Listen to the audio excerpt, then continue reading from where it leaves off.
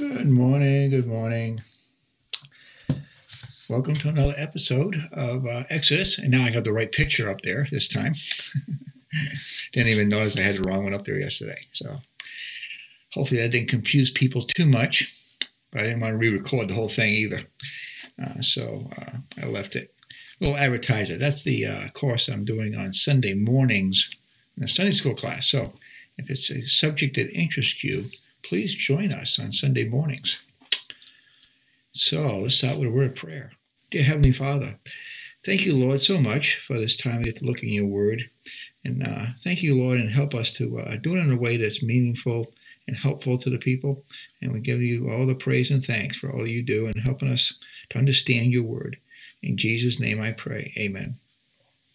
So again, we'll continue. This is almost a repeat, and as you'll see with this particular graphics I'm going to use. We saw this first one in chapters 25. We're going to talk about the Ark of the Covenant today, along with the mercy seat and the table of showbread.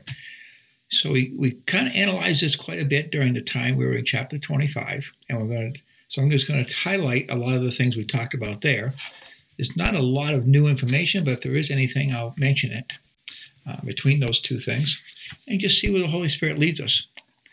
So again, I got these graphics of what we're looking at in these pictures, and get my verses going here.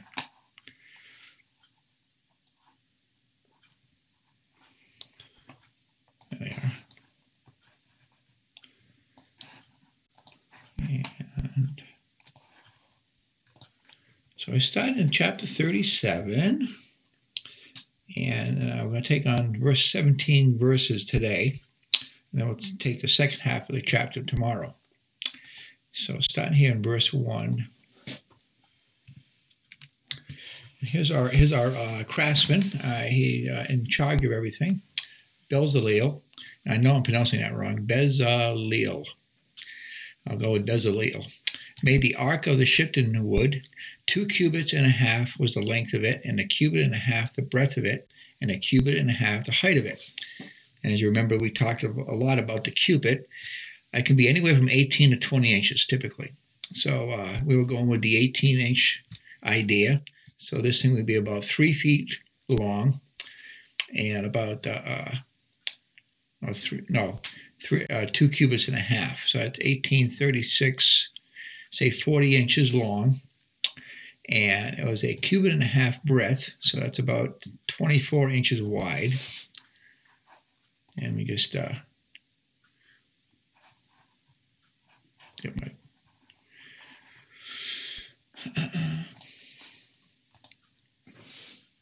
you can see the sides of it. There's a side view there a little bit.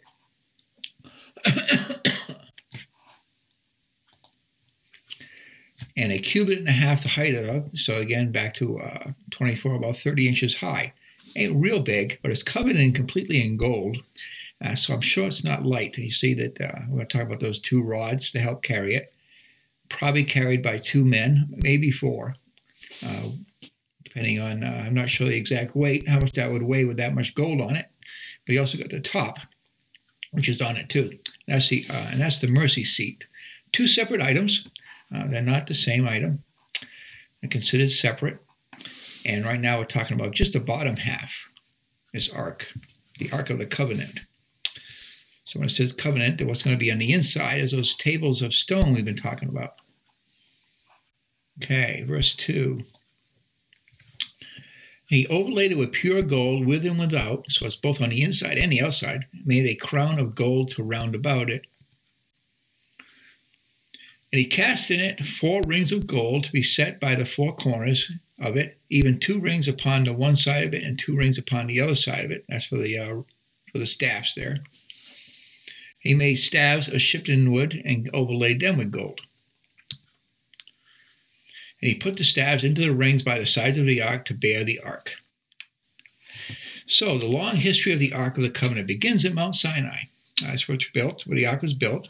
Throughout its history, the ark contained the tables of the law. We see a reference to that in the 1 Kings 8 verses 9. There was nothing in the ark save the 2 tablets of stone which Moses put there at Horeb, when the Lord made a covenant with the children of Israel, when they came out of the land of Egypt. And for a time also a golden pot containing manna and Aaron's rod. See a reference to that in Hebrews 9:4, which had the golden censer and the ark of the covenant overlaid round about with gold.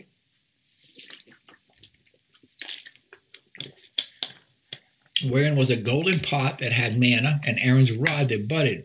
We won't get into Aaron's rod that budded until way later on. And the tables of the covenant.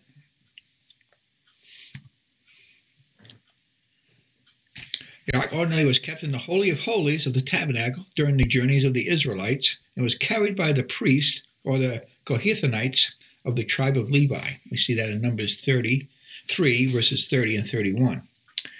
And the chief of the house of the father of the families of the Kohathanites shall be Elizaphan, the son of Uzziel, and their charge shall be the ark and the table and the candlestick and the altars and the vessels of the sanctuary wherein they minister, and the hanging and all the service thereof. So again, all this whole tabernacle too is the responsibility of the Levites. They carry it, they set it up, they take care of it, they repair it if necessary. And after Solomon built the temple, it was kept there. And we see a reference to that in 1 Kings 8, 6 through 9. And the priest brought in the ark of the covenant of the Lord unto his place, into the oracle of the house, to the most holy place, even under the wings of the cherubims. For the cherubim spread forth their 2 wings over the place of the ark, and the cherubims covered the ark and the stars thereof above. When we get to the temple, there's actually 2 other cherubims, statues that are huge, and they're inside the same place. So that's what it's kind of referencing here too. But these 2 cherubims on top of the ark, we'll get to in the mercy seat. And they drew out the staves, and the ends of the staves were seen out in the holy place before the oracle, and they were not seen without, and they were there until this day. One difference between the temple and this is that because this is temporary, those staves stay in there. They never take them out. They will as soon as it gets to its residence in the temple. There was nothing in the ark save the 2 tables of stone which Moses put there at Horeb, when the Lord made a covenant with the children of Israel when they came out of the land of Egypt. A little repeat on that verse. The ark accompanied the children of Israel on their journeys throughout the wilderness, and at Jericho it preceded the army. That was a very interesting time in Joshua 6:9. We'll get to that someday if the Lord tarries. And the armed men went before the priests, and that blew with the trumpets, and the re-reward came after the ark. Re-reward is in Hebrew means gathering. So it blew with the trumpets, and basically replaced gathering there. And the gathering came after the ark. The priests going on and blowing with the trumpets. The ark's frequent mention in Scripture testifies to its prominence in Israel. And there's a whole bunch of verses I got here. I'll just read a few. We've already read Numbers 3:31. It's also in Numbers 10:33. Joshua 3 through 17. We read part of that. And also in Joshua 6:4. I'll read Judges 20:27. And the children of Israel inquired of the Lord, for the ark of the covenant of God was there in those days. 1 Samuel 3:3. And the men of Kirjath-jearim came and fixed up the ark of the Lord and brought it into the house of Abinadab in the hill and sanctified Eleazar his son to keep the ark of the Lord. And a whole bunch of places in 1 Samuel, chapter 4, a lot of it, chapter 5, chapter 6, most of it. Chapter 7, a couple of verses there I'll mention. 1 Samuel 7, 1 and 2.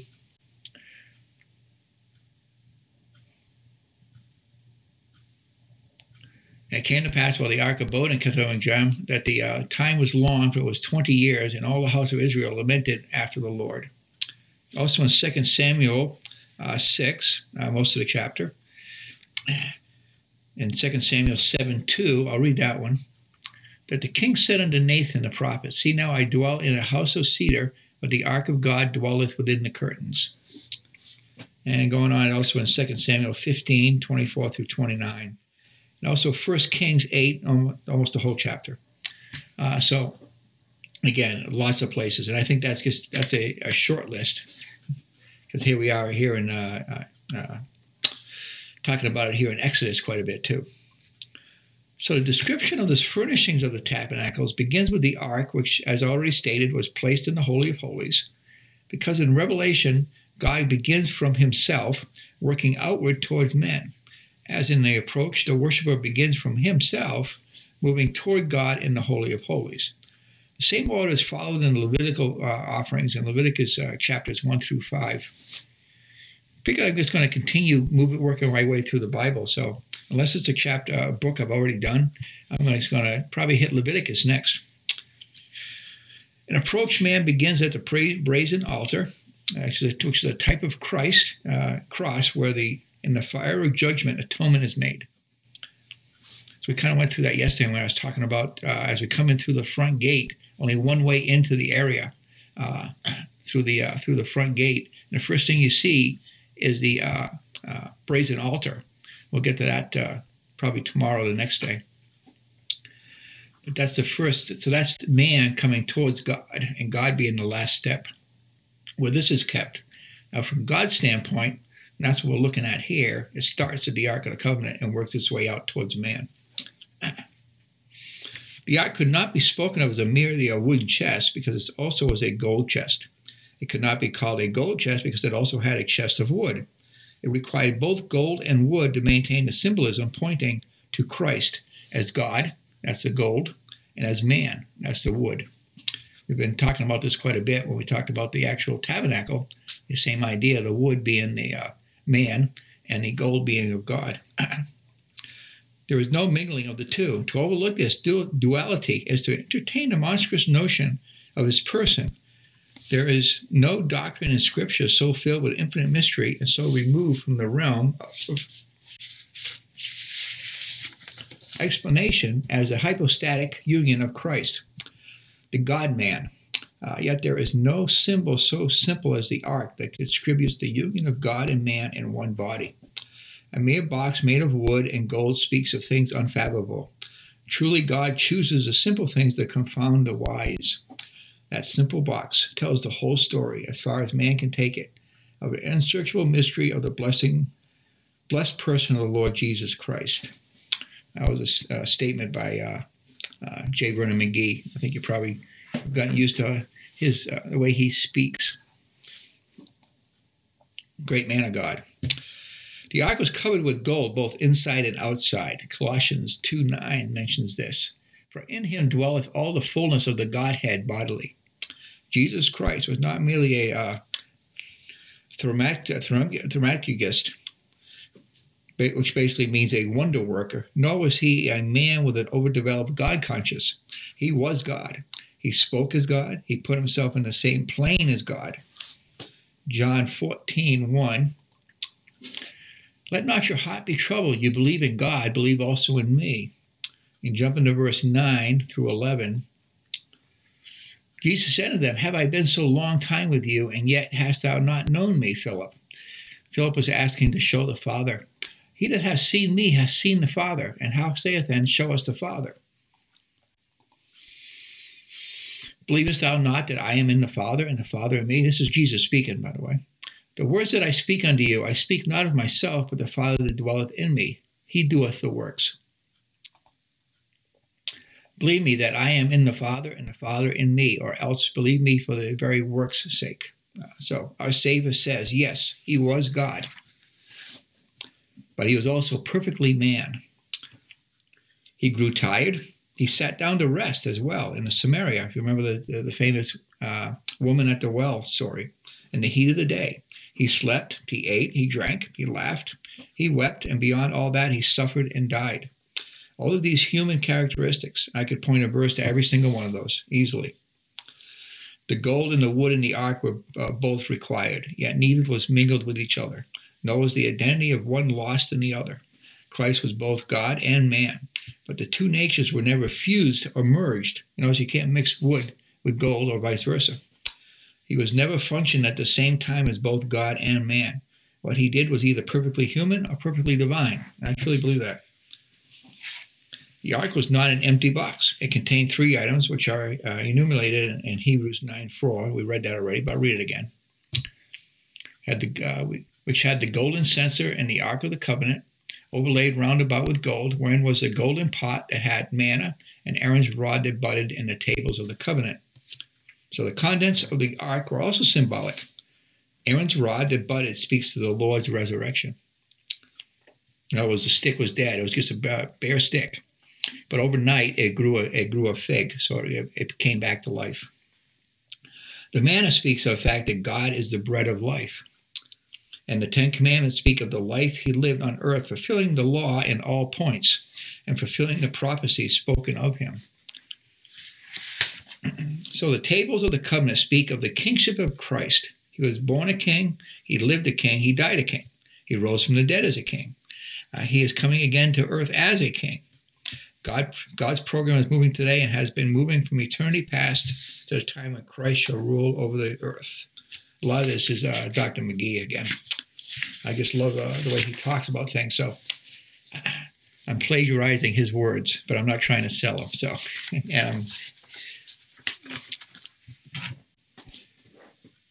but to finish up here, earth needs a ruler and man needs a king. Someday he is coming as King of Kings and Lord of Lords. Amen to that. The pot of manna speaks of Christ as a prophet. He spoke for God as in John 6:32 through 35. And Jesus said unto them, Verily, verily, I say unto you, Moses gave you not the bread from heaven, but my Father giveth you the true bread from heaven. The bread of God is he which cometh down from heaven and giveth life unto the world. Then said they unto him, Lord, evermore give us this bread. And Jesus said unto them, I am the bread of life. He that cometh to me shall never hunger, and he that believeth on me shall never thirst. Clearly shows Jesus Christ was also God's messenger to man. He was Logos, the Word of God, the very alphabet of God, the Alpha and the Omega. He is God's final message to man. Since Christ came to earth as God-man, heaven has been silent because God has no addenda to place after Christ. He has no postscript to the letter because Christ is the embodiment of that letter. God told out of his heart is Christ. Then Aaron's rod that budded speaks of the work of Christ as priest. The prophetic spoke for God before man. That whole stick thing decides who the keepers of the tabernacle were going to be, and it ended up being Aaron, which is the tribe of Levi. The priest spoke for man before God. As priest, Christ offered himself. As a priest, he passed into heaven. Even now he sits at the God's right hand in heaven. Jesus Christ, the God-man who raised from the dead, and he is a unique example of resurrection up to the present hour. Easter lilies and eggs do not speak of the resurrection, but Aaron's rod that budded does. It was an old dead stick that came alive. The ark speaks of the Christ as prophet, priest, and king. John 1:14. And the Word was made flesh and dwelt among us, and we beheld his glory. The glory is the only begotten of the Father, full of grace and truth. Okay, so there's the ark. Let me just throw some pictures here. Oh, we're not talking about the top part. We're going to get to that next. So, just wanted to show you some different angles. And there's the Ten Commandments on the inside. At this point in Exodus, though, we only got the Ten Commandments. Okay, so now we're going to talk about the mercy seat. Go back a little bit. I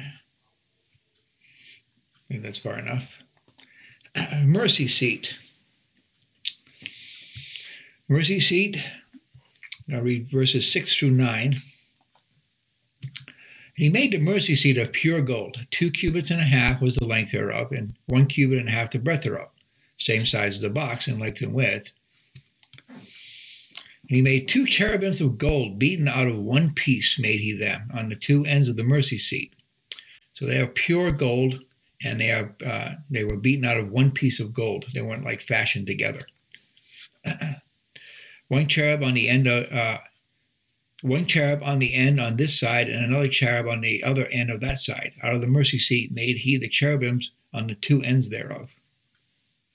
And the cherubims spread out their wings on high, and covered it with their wings over the mercy seat, with their faces one to another, even to the mercy seat seaward were the faces of the cherubims. I think there's a picture in here of that.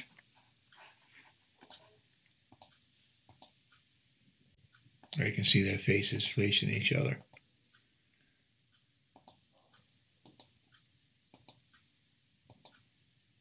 You can see that underneath. I don't know if it shows the other one or not. There's a good picture where you can see them both looking at each other.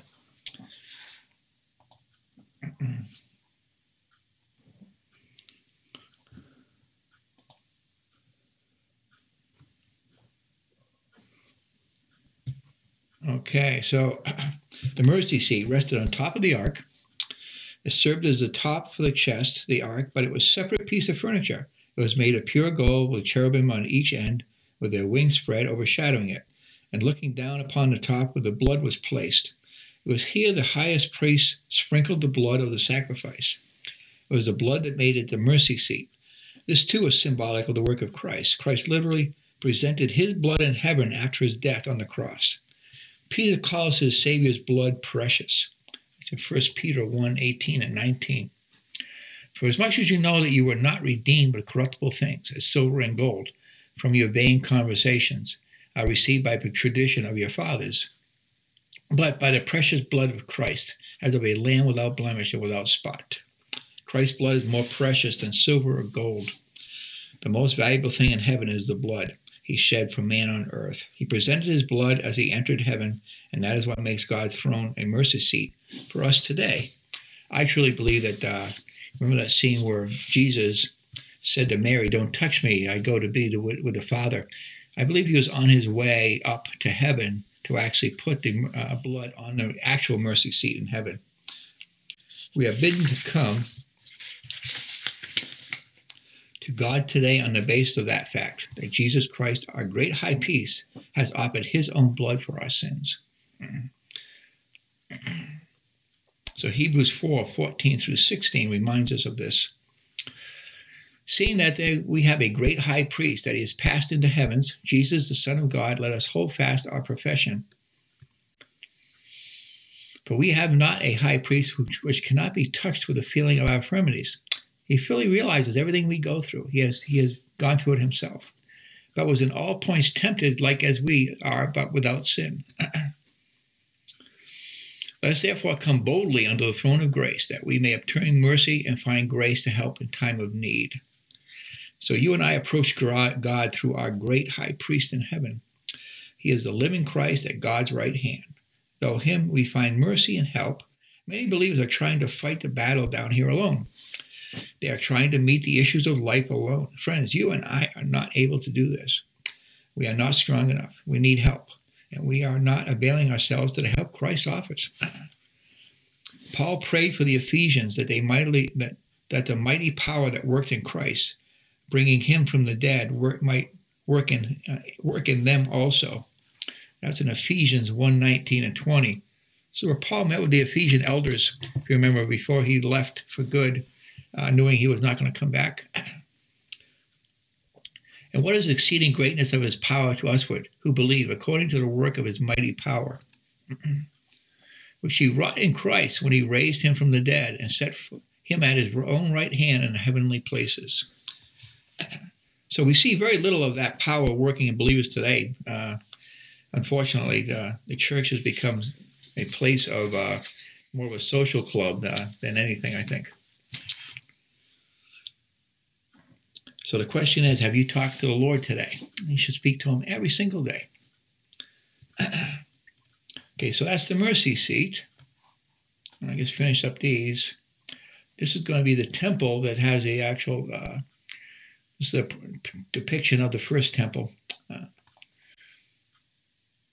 there's a good picture where you can see these the cherubims themselves. Okay, so now we're going to talk about the table of showbread.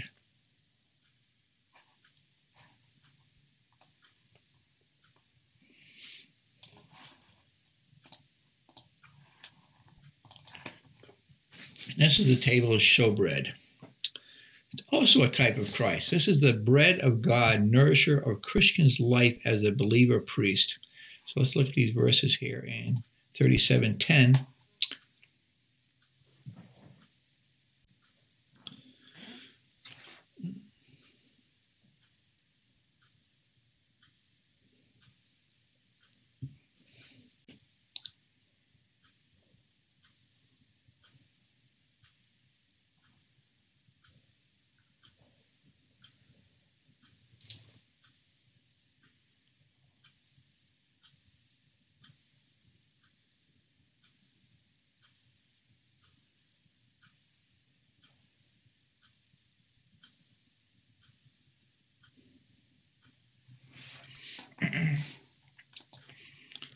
Verse 10.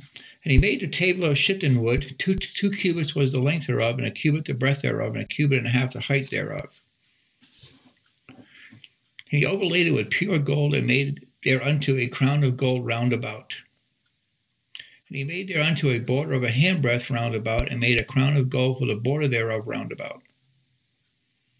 And he cast forth 4 rings of gold, and put the rings upon the 4 corners that were in the 4 feet thereof. Over against the border were the rings, the places for the staves to bear the table. And he made the staves of shittim wood, overlaid them with gold to bear the table.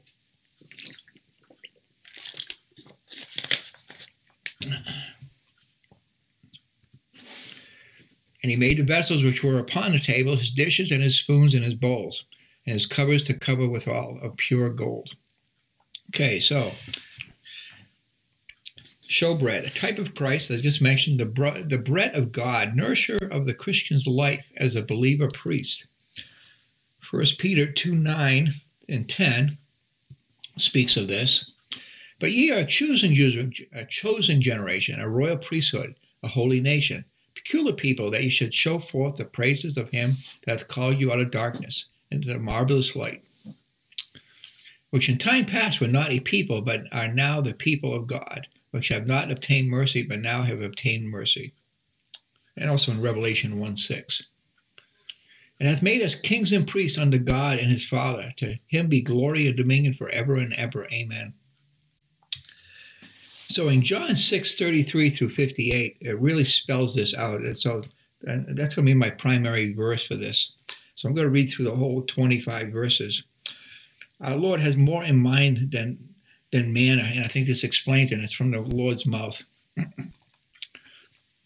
won't take too long to read through it, I don't think. For the bread of God is he which cometh down from heaven and giveth life unto the world. Then said they unto him, Lord, evermore give us this bread. And Jesus said unto them, I am the bread of life. He that cometh to me shall never hunger, and he that believeth on me shall never thirst. But I say unto you that you also have seen me and believe not. And all that the Father giveth me shall come to me, and him that cometh to me I will in no wise cast out. For I came down from heaven, not to do mine own will, but to do the will of him that sent me. And this is the Father's will which hath sent me, that of all which he hath given me I should lose nothing, but should raise it up again the last day. Looking forward to that time. And this is the will of him that sent me, that every one which seeth the Son and believeth on him may have everlasting life, and I will raise him up at the last day. And the Jews that murmured at him because he said, I am the bread which come down from heaven. And they said, Is not this Jesus, the son of Joseph, whose father and mother we know? How is it that he saith, I came down from heaven? And Jesus therefore answered and said unto them, Murmur not among yourselves. No man can come to me except the Father which has sent me draw him, and I will raise him up at the last day. It is written in the prophets that, and they shall be all taught of God. Every man therefore that hath heard and hath learned of the Father cometh unto me. Not that any man may see the Father, say he which is of God, he hath seen the Father. Verily, verily, I say unto you, he that believeth on me hath everlasting life. I am the bread of life. Your fathers did eat manna in the wilderness, and are dead. This is the bread which cometh down from heaven, that a man may eat thereof and not die. The Jews therefore strove among themselves, saying, How can this man give us his flesh to eat? And then Jesus said unto them, Verily, verily, I say unto you, except you eat the flesh of the Son of Man and drink his blood, you have no life in you. Wherefore eateth my flesh and drinketh my blood hath eternal life, and I will raise him up at the last day. For my flesh is meat indeed, and my blood is drink indeed. This is not talking about cannibalism or anything along that lines. Verse 56. He that eateth my flesh and drinketh my blood dwelleth in me, and I in him. As the living Father hath sent me, and I live by the Father, so he that eateth me, even he shall live by me. This is the bread which came down from heaven, not as your fathers did eat manna and are dead. He that eateth of this bread shall live forever. This is again all symbolic of the fact that when we are one with Christ, we are basically physically indwelled in him. And I think that's the idea they're trying to portray there.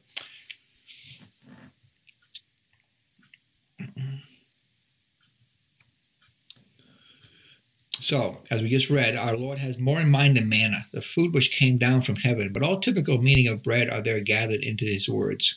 The manna is the life-giving Christ, the showbread, the life-sustaining Christ.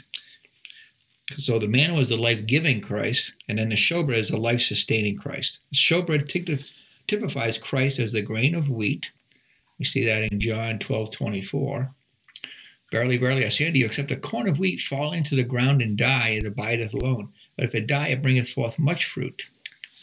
Again, that's the idea of Jesus going into the ground and raising again. And the meal of suffering, and that's in John 12:27. Now is my soul troubled, and what shall I say? Father, save me from this hour, but for this cause came I unto this hour, and brought into the fire of judgment. That's in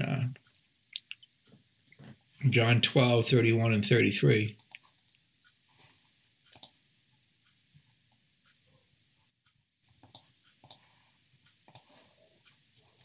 Now is the judgment of this world. Now shall the prince of the world be cast out. And if I be lifted up from earth, will draw all men unto me. This he says, signifying what death he should die. So again, this is all symbolic of the fact that Jesus Christ was going to die on the cross. So we as priests, by faith, feed upon him as having undergone that in our stead and for our sakes. It is a meditation upon Christ, as in Hebrews 12:2 and 3 tells us. Looking unto Jesus, the author and finisher of our faith, who for the joy that was set before him endureth the cross, despising the shame, and is set down at the right hand of the throne of God. For considering him that endureth such contradiction of sinners against himself, lest ye be wearied and faint in your minds.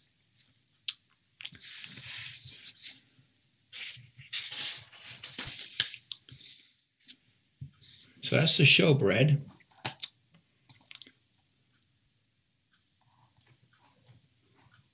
Not sure why that verse is there. That's going into verse 17. That's the next step. We'll get to that tomorrow. So that's the showbread, and that ends today. We'll stop there for now, and we will look at the next set of items, which is the candlestick and the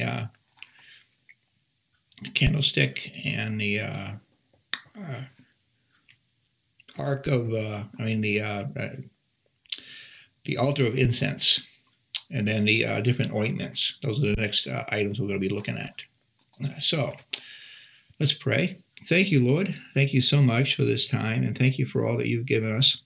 And help us to be ever mindful of all the things that you've taught us, that we can use them in our daily lives. And we praise you and thank you so much. In Jesus' name I pray. Amen. Okay. We'll talk to you again tomorrow.